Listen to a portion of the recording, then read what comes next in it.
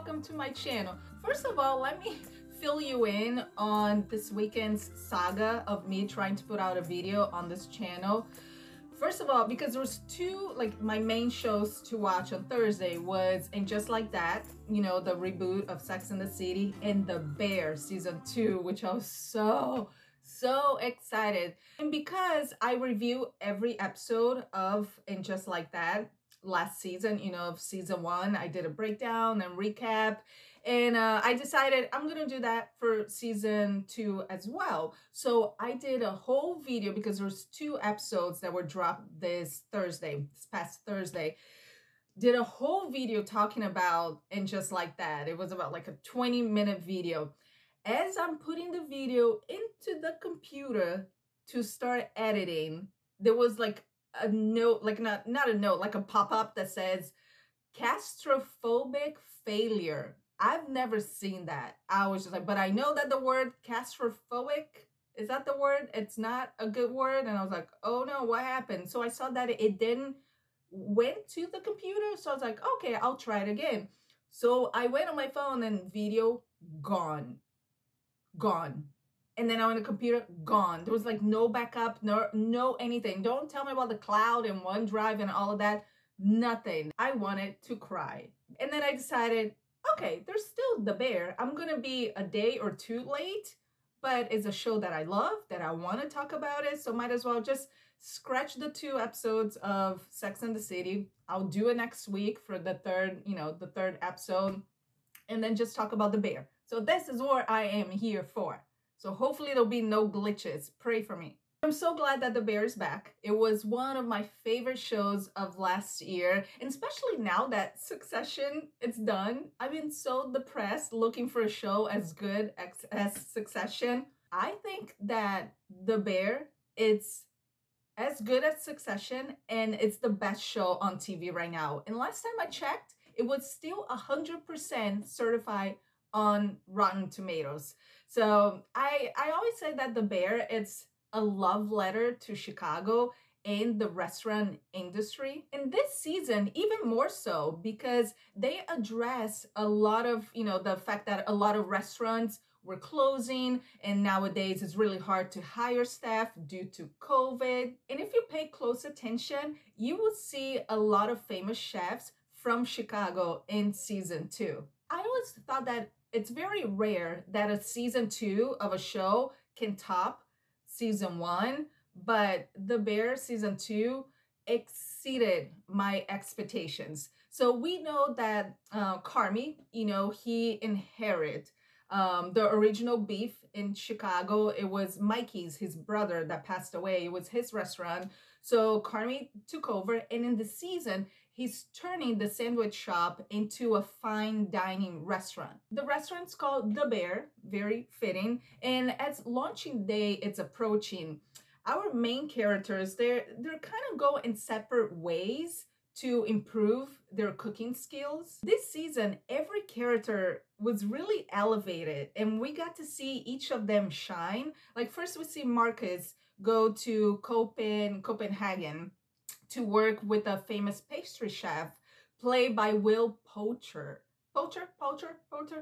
But oh my gosh, after seeing him in The Bear, what a crush I have on him. Just the accent, his hair, he looks so good, the tattoos, the chef apron. And I know Will from most of his dramatic work. I know a lot of people follow him because of Guardians of the Galaxy and the Marvel Universe. I've known him since, first of all, Bandersnatcher, Black Mirror, Midsummer, with Florence Pugh, and then Dope Sick. He was so good in Dope Sick. So as soon as, when he popped up on screen, what a delight. He plays a famous pastry chef that, it's teaching all these fancy skills to Marcus. And at first I thought he was being really tough on him, but after they had this really inspiring conversation, and they're talking about Michael Jordan and Scott Pippen, I realized that Luca was, he was being tough, but he just wanted to, once again, elevate Marcus as a chef. And Tina, she goes to culinary school. And at first, she struggles to fit in a bit, but she stuck by it, and it was so beautiful to watch her growth. And even every time she was showing Carmi or Sid a dish or sauce that she made, she was kind of like, shy about it, questioning herself. And she's like, oh, I should have done this. Oh, I should have maybe waited a little bit longer. And they're tasting and they're like, no, it's perfect, chef. Great work, chef. And the smile on Tina's face just warmed my heart. And Richie, our boy Richie, what a transformation. Oh my gosh, I think he's like the highlight of the season. He has a whole episode to himself, was episode 7, and I know everyone is raving about episode 6, which I will get to it, but I almost think that Forks, which is the episode, Richie's episode, was my favorite. I mean, it's so hard to pick between 6 and 7. Richie, well, Carmi, he sends Richie, and Richie thinks it's a punishment at first. Sends him to work at one of the most famous restaurants in the world, like top best restaurant in the world, like 3 Michelin star. So he sends Richie to stage there. And at first, Richie starts, from the bottom up, he starts like polishing forks and polishing wine glasses. And then he just like moves and moves and moves and moves. It was such, I'm actually speechless every time I think about this episode because it was so action packed, like full of adrenaline. Sometimes at one point I was doing this to my shirt. I was like, oh my gosh, I can't anymore. It was such a good episode. And then funniest part, when he's rocking to Taylor Swift Love Story, you know that song? It's a love story, baby, just say yes. He's in the car because his little girl, she's a big Taylor Swift fan, and he's trying to like get tickets to go to the concert. And then after he leaves the restaurant, the fancy restaurant that he's working, he's like in the car and he's like, marry me, Juliet, you never have to be alone, I love you. And then he's talking to the people on the street, he's like, drive, fucking drive, just move.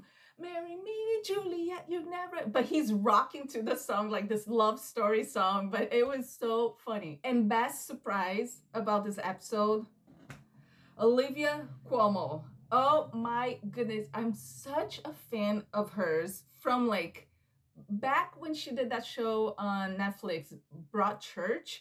I know a lot of people know her as the Queen in The Crown and The Favored. I think she's on Secret Invasion now, like a Marvel show. And she plays Terry. She's the owner, the chef of this famous restaurant that Rich is, it's working at, or stage. He walks in and he sees her peeling mushrooms.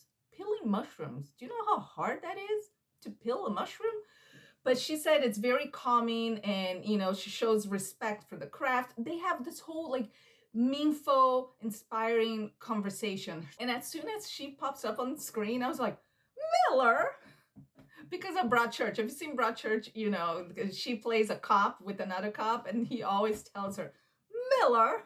So every time I see her, I was like, Miller. First, it was, Marcus and Lucas. And then we have the conversation between Terry and Richie. And then, towards the end, we have Uncle Jay and Carmi. And even though he's being tough on Carmi and, giving him some hard truth, it was still a very inspiring conversation. So, I applaud the writing throughout the season. Then we have Natalie Sugar Bear. I'm so glad that she got more screen time on the season. We found out that she's pregnant and we get to see her relationship with her mother and how heartbreaking it is, especially like at the end, the last episode with Pete, her husband, has a conversation with her mom. Oh my gosh, at that point, I was like, wow, Pete, you the real MVP of this episode. And then we have our girl, Sydney, who I love. I loved her in season 1. I love this actress. She does such a great job as Sydney. And in anything, I saw her in Black Mirror. Did you guys notice she had a small part in Joan, It's Awful? She's so good. But here in this season, Sydney takes a back seat, which it was necessary because her and Carmi, they were upgrading everyone else. So both of them kind of had to take a back seat. She did have an episode to herself though, was the one that he kind of ditched her. They were supposed to meet at this bakery and Carmi didn't show up. And she goes basically on a food tour. She goes to all these restaurants and talk to all this like chefs and this restaurant owners, and she like tries all this food. By the way, watch this episode. I can't remember the name of her episode, but watch it with a snack. Don't watch it hungry, because all the food that she's eating, it was beautiful. You just get so hungry. I thought Abraham got short-handed in this season because he goes to culinary school with Tina, but he drops out. And in between him dropping out of culinary school and going back to the Bear, I wish we would have seen more of his story, like what he did in that time in between. And in this season, Carmen gets a love interest, which I thought it was about time. I knew it was coming, especially because the whole internet is thirsting for Jeremy Allen. Did I think it was needed? I'm torn, because I can see how a lot of people would think that it wasn't. But in this season, we needed an antagonist. And I won't say that Claire, which is, his girlfriend, his friend who's a girl, as he says, I don't think she herself is the antagonist, but their relationship. Because now he's torn between a personal life and having a girlfriend in the restaurant that he's trying to open and build and be successful. Like I said, in that conversation that he had with Uncle Jay, he says that, oh, I'm seeing someone. And Uncle Jay says, this is one of the happiest news I've heard in a while. But then he says, uh-oh, this restaurant needs your full focus. You can't split yourself in between the girl and the restaurant. And that's so true. And that's what like kicks him in the butt at the end when he gets locked in the walk-in. Remember, his phone rings and it's the fridge guy to fix the handle. And then Claire calls at the same time, and he keeps looking at Claire's name and sees all these images of her and pictures, and he gets distracted and then goes do something else. Doesn't call the fridge guy. And then last episode, he gets stuck inside the walk-in. As far as the actress, I think she's cute. She's sweet. But I don't know if she's, and at first I thought she was a good match for Carmi because she's a good listener. She seems so calm, and I thought she was going to ground him because he lives such a chaotic life that she could be a balance to him. But the more I saw her, I was like, she's so one-noted. I think he needs someone that's edgier and more exciting. I don't know. And maybe it was the way she spoke. She's very like, she has that baby voice and very soft. I know, Carmi, it's, yeah, break a leg on stage 2. I know, I love you. I had a crush on you. I don't know. The way she spoke kind of annoyed me. Ready for episode 6? Phenomenal. First of all, I was tracking because each episode, it's about 30 minutes. And I was like, oh, 10 episodes, 30 minutes. I can finish this in like 5 hours. And then when episode 7 hit, I was like, an hour? What's about this episode that's like an hour? Oh, we needed an hour. It was, I know the last time that I said that an episode of a television show was perfect TV, it was Succession, episode 3 or 4, where Logan Roy dies. Perfect television. Episode 6 of The Bear, same. So this episode, it's actually a flashback to a Christmas dinner where the whole what's the name of the family? Oh my gosh, I forgot. Berzado. Escaped my head. Yeah, Berzado family. They're all together for this Christmas dinner where the mom, who's played by Jamie Lee Curtis, we'll get to her, but she's the matriarch of the family. So she's cooking this whole, feast. It was so, that episode has so much conflict and so many big names. It was like every time one of those actors and actresses will pop up like on screen, I was like, you. It was, I I was thinking about the budget for this episode, like how much FX or Hulu had to spend on one episode, because it was like big name after big name after big name. Jamie Lee Curtis, she plays, you know, the mom, and you can tell right away that she's very mentally unstable.